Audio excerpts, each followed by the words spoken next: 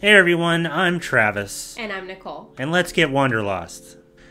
In our last video, we talked about how we got to Rome and what we did around Rome in the 2 days that we were there. In today's video, we're going to talk about Odyssey of the Seas, Embarkation, and our first couple days of our Greek Isle cruise.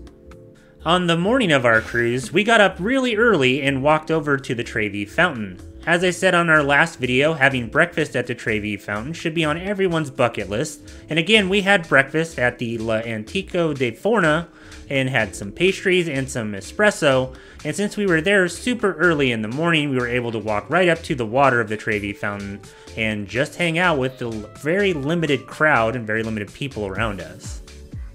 After breakfast, we headed back to the hotel where we had arranged a car service through the Hive to take us to the Port of Rome for embarkation. They had a car waiting for us at 10 a.m. and that car service cost 160 euros and took us about an hour to get to the port. The Port of Rome is actually not in the city of Rome. It's about an hour away in a city called Civitavecchia. This port is a major port for cruise and shipping traffic.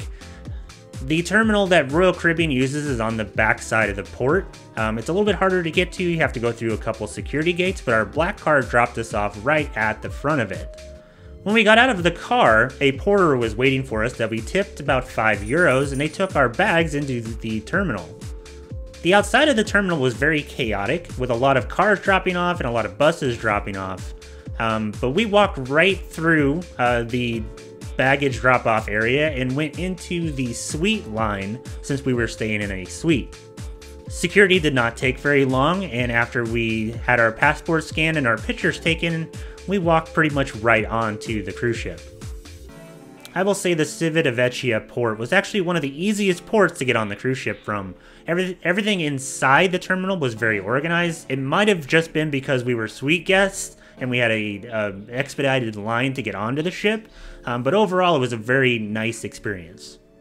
So Odyssey of the Seas is a Quantum class ship, similar to another ship that we've been on for an Alaskan cruise, Ovation of the Seas. It is the newest ship in the Quantum series. It came out in 2021. It does have a lot of similarities to Wonder in terms of the stylistic and color scheme options that they chose, so it is a very updated and modern, sleek design.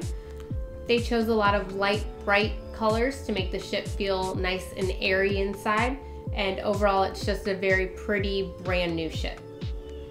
We've mentioned it a few times in a few of our videos, but this was the first time that we've ever booked a suite, and we had an aft-facing junior suite, obviously at the back of the ship. So our room was very large. It was probably double the size, or at least it felt double the size of a normal stateroom cabin. It had a very large balcony with 2 chairs on the back of it. The shower and the toilet were separated into 2 different rooms, which made it kind of handy for getting ready, so you didn't have to wait for somebody to leave the restroom in order to brush your teeth or do any of that sort of stuff. Overall, the room was very comfortable, had a lot of room, a lot of storage, and our stateroom attendant, Marjorie, was excellent. I will say this room was probably our favorite stateroom that we've had on any cruise ship, and probably our favorite hotel room that we've had in any of our travels. As soon as we got on the ship, we started booking reservations for dining, shows, and entertainment. So one of the options on Odyssey of the Seas is the North Star. It is a moving observation deck that goes up several stories above the ship and then also goes out the side of the ship over the ocean. When we went on Ovation of the Seas, the North Star was not functional, so unfortunately we had never been on it before, but we did get the chance to they offer free experiences that you can reserve in the app, and we were able to book a time slot right when we were getting ready to leave Rome. We had hoped for clear skies so that we would have a great view of Rome. Unfortunately, it was a little cloudy, so the view was not as great as it probably would have been. Overall, it is a really great experience, especially the free option. You can book a paid option. I believe it's about $20 a person, and the difference between the two is that the free time slot just takes you up several stories above the ship, you do not get to go over the ocean, which you do with the paid option. But it's a really great option, especially if you're in a very scenic port or area. We had been excited to try it in Alaska because obviously that's a very scenic destination, but unfortunately we didn't get the chance. All right, I'm going to talk to you about one of my favorite things about Odyssey of the Seas, and that is the Coastal Kitchen. If you've never heard of Coastal Kitchen, it is like the main dining room for suite guests. It is a special restaurant. If you stay in a junior suite, you can go there for dinner. And if you stay in any type of suite that's higher than a junior suite, you can go there for breakfast, lunch, or dinner. So the very first night of our cruise, we walked to Coastal Kitchen and made reservations with the other couple that we were on this cruise with. We were expecting it to sell out quickly and we wouldn't be able to get a time. On our very first dinner there, it was filet mignon night, which is one of our favorite dishes. And we were one of the only people in Coastal Kitchen, which was very surprising. Our expectations of the food were completely blown away by this restaurant, to the point where we just made reservations for Coastal Kitchen for every night of the cruise for dinner. The food was excellent. Our server, Cashin, was amazing. Overall, our expectations were completely blown away, and when it's one of our favorite specialty restaurants on any Royal Caribbean cruise. Over the first several days of our cruise, the food was excellent. It didn't matter what we ordered, we all really pretty much enjoyed what we had. And the service from our waiter was unbelievable. He made recommendations, he told us about each one of the ports we were going to and gave us ideas of things to do. Overall, Coastal Kitchen was amazing. Since we had a junior suite, we were kind of disappointed with the suite perks that we were being offered, and Coastal Kitchen kind of made it all worth it. It was one of the best benefits of booking a suite on a Royal Caribbean cruise. And I actually was texting a few of our friends and told them, if you're gonna book a suite, make sure they go to Coastal Kitchen. One of the venues that we spent the most time in during this cruise is the 270 Lounge. It is a large open seating space at the back of the ship that during the day has full expansive windows going all around the back, and at night they actually turn those windows into a projection screen that they use for their shows and experiences. One of the great perks about 270 Lounge is it's right next to 270 Cafe, so you can get a snack or a coffee, for me. And there's also a bar in 270, so if you're looking for any beverages, mocktails, wine, beer, any of that kind of stuff, you can get it all right there. One of 270's other biggest features are the robotic screens that are on robotic arms that they can move around to enhance any of the shows or experiences that they're offering. The biggest show that they offer is the book on this ship, and overall it was a good show. I will say it had some good music, but I'm always a little disappointed in how they utilize the robotic screens during these shows, because we also saw another show, the 270 Experience, which we also saw something very similar on Ovation, where they actually do demos with the robotic arms to show what they're capable of, and that is usually awesome. They can do some great things and it's super entertaining, and then you watch the main show and wonder why they don't also do that there. But overall, it was a good show. The 270 Experience was great. We got to see a new demo that they just released, and then they also did a lot of their trivia and game shows in 270. So we saw Love and Marriage, which is always a great time, and Family Feud, which was fun as well. I will say I fell asleep during the book. The other big venue aboard Odyssey of the Seas is the Royal Theatre. This is where you'll find most of your bigger stage shows. And on Odyssey of the Seas, the two biggest stage shows that they have is, one is the Showgirl Show, which is almost exactly the same as Navigator of the Seas Showgirl Show, and they have the headliners that they run through there. On our first night of the cruise, the headliner act was the Gold Art Duo, and they were on America's Got Talent and Ukraine's Got Talent. They are a Ukrainian art acrobatic duo.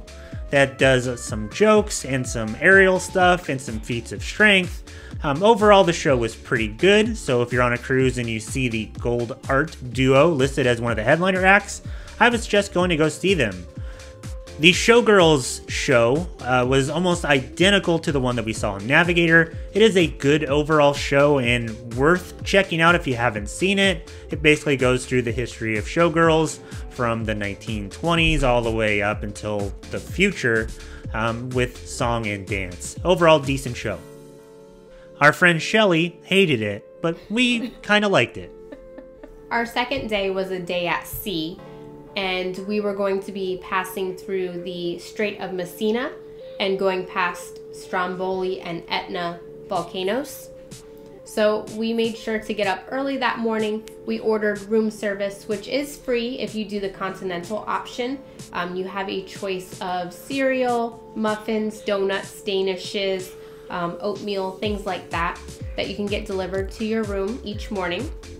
So that morning we did breakfast on the balcony and watched as we went past Stromboli volcano. We did not get to see Etna because it was very cloudy and foggy that morning, and then as we went through the Strait of Messina. The Strait of Messina is actually really cool because land is really close on each side of you. On one side you have Sicily, the island of Sicily. On the other side you have Italy. You actually need a pilot boat to go through the Strait of Messina. Actually a really cool experience. If you're going through there, I would suggest being awake for it. There's a lot of cool stuff to look at. Also on our day at sea, we ate lunch at the El Loco Fresh. And if you've watched a few of our videos, you know that we actually really like El Loco Fresh. I will say on Odyssey, it wasn't as good as it was on Wonder or Navigator, but overall a really good quick service restaurant that's right there on the pool deck. The rest of that day after lunch, we did go to see Love and Marriage at 1 p.m. And then since it was a sea day, we just kind of chilled.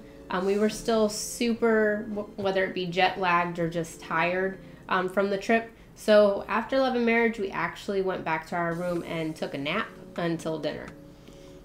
So the third day of our cruise was the day that we get to go to Santorini, Greece, which was one of the ports that we were really looking forward to. Santorini is actually a tender port, which means you do not dock at a dock. You actually drop anchor in the middle of the harbor area, and you take a smaller boat to shore. If you haven't been on a Royal Caribbean cruise for a tender process, so if you're on an Oasis class, they never do tendering. But on Quantum and smaller size ships, they do in certain ports. So you have to get up kind of early and go down to the music hall on Odyssey of the Seas, and they hand out tender tickets for your group. So we had 4 people in our group, so we got 4 tickets, and it has a number on it. That number is when you get to leave the ship, so they call it on the intercom to let you know what number is up for tender, and then you get to leave the ship at that time. Please pay attention to the number on your tender ticket. Don't be the person that tries to go down the stairs to the tender area when your ticket number is 27 and they've only called number 4. It happens, it's funny, but you will not be allowed down there. Royal Caribbean's pretty strict about their tender ticket times. I will say that if you need to get off the ship in a timely fashion, like we did, we had an excursion that was pretty close to the time that we were able to get off the ship. Make sure that you get there early. There will be a lot of people in line for tender tickets. And if you're not one of the first ones in line, depending on what your number comes out to be, it could be an hour or 2 before you're able to get off. After we got up really early and got our tender tickets, we decided to have breakfast in the main dining room. This was the only time that we actually ate in the main dining room on this cruise because we were enjoying Coastal Kitchen way too much.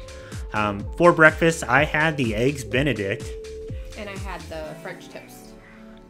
The food in the main dining room was pretty decent. It was very typical of main dining rooms on other Royal Caribbean ships. It was a lot better, and the service was a lot better than Navigator, which you've watched our previous videos. You know that we didn't have a really good experience in the main dining room on Navigator. The main dining room on Odyssey of the Seas is very pretty. There's a lot of art. It's mostly a floral scene, And the main dining room actually has a gigantic hole in the center of it above you that is on the via section of the esplanade. You can actually look down on people eating. Kind of a cool setup. Overall decent experience for breakfast at the main dining room. So around 1 p.m. or 1:30 p.m. our tender tickets were called, and we went down to the gangway area to get on the little boat to take us to shore. Santorini was a port that we were really looking forward to. It is a very pretty port, but when you get to the dock or the harbor that you're actually taking the tender to, you're at the bottom of a gigantic hill, and you need to get up to the city of Fira. There's two ways to get up there. One is the cable car, and the other is the mule trail. Since we had an excursion and we were in kind of a hurry, we did opt for the cable car on the way up. It is €6 per person, and there will be a line, so just expect it. It didn't take that long though. We maybe waited in line 15 to 20 minutes before we were able to board a cable car. Once you board your cable car, it takes about 5 to 10 minutes to get up to the top of the mountain, and then you are immediately in the city of Fira.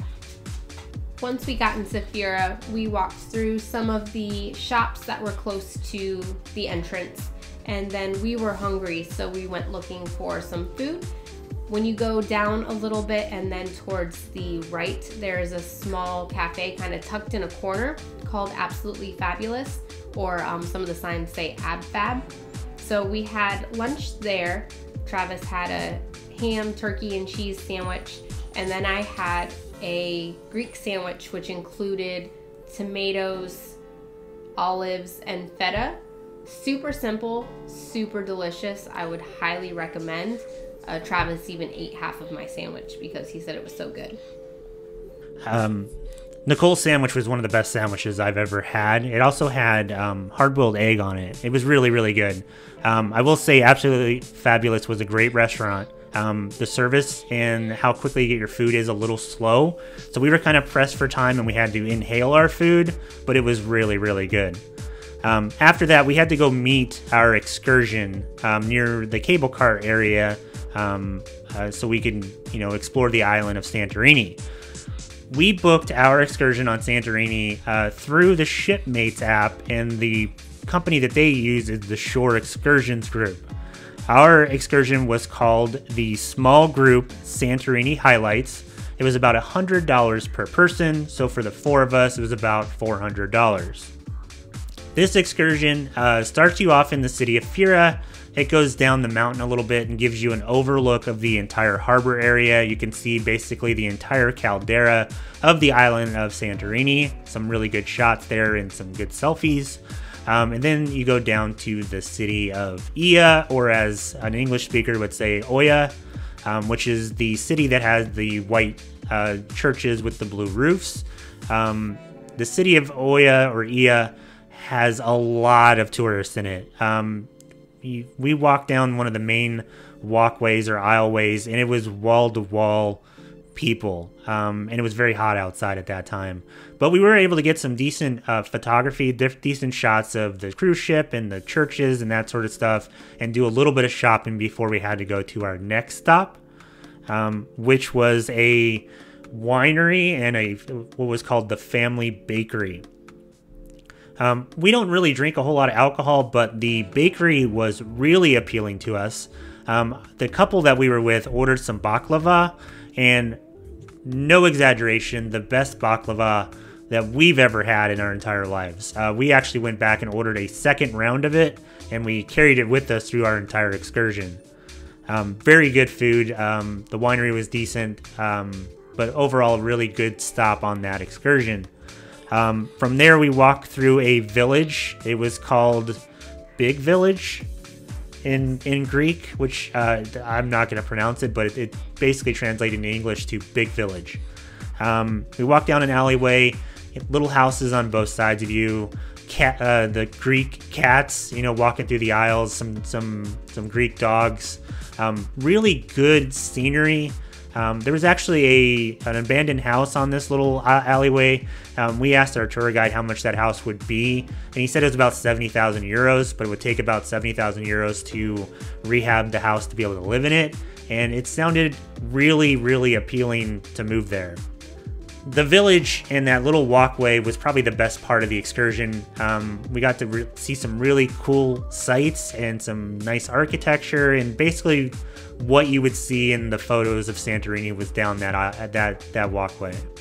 After that, we took the bus over to a black sand beach. Since Santorini is a volcanic island, it is an old caldera of a volcano. The beaches are mostly black sand, which is like fine volcanic rock. The beach was the Carterados beach. It had a bar on it, which Nicole had a really nice drink from there. And then we kind of just sat and relaxed next to the water and watched the sunset. Overall, a really good experience on that beach. Very peaceful. It was just our tour group there, which was about 15 people. Very quiet, enjoyable.